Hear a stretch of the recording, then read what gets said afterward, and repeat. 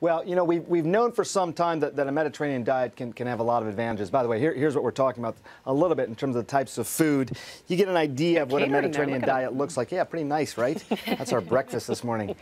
But we've known for some time that it can help decrease the likelihood of heart disease, strokes, things like that. What was interesting about this study, Michaela, they looked at 4,600 women. They were between the ages of 40 and 72.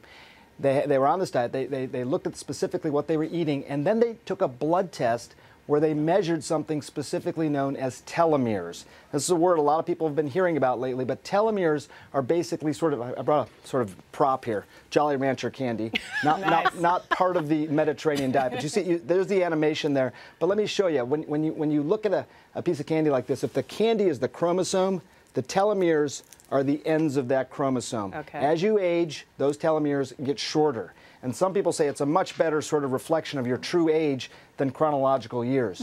What they found was that people who were on the Mediterranean diet more likely to have longer telomeres. And that's where this longevity question gets into. We know it's good for your heart, you're preventing stroke, things like that, but you could actually live longer because of your genetics, is what this study is trying to show as well. Do Mediterranean people live longer? Like, does it bear out empirically?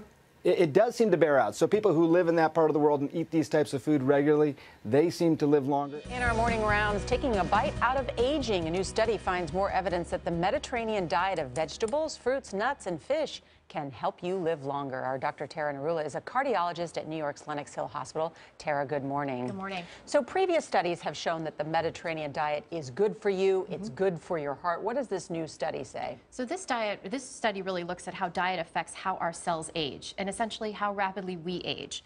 We know that on the chromosomes, on the very ends of our DNA, are something called telomeres. It's genetic material that actually protects our DNA. So every time the cells replicate, those telomeres act almost like the plastic tips on the end of shoelaces so that our DNA does not get damaged, destroyed, or scrambled. They naturally shrink as you get older. That's right. And so every time the cell divides, those telomeres shrink. And so we know that people with longer telomeres seem to have longer lives. So longer telomeres are associated with longevity and better overall cellular health, less chronic disease. And the Mediterranean diet keeps the longer telomeres.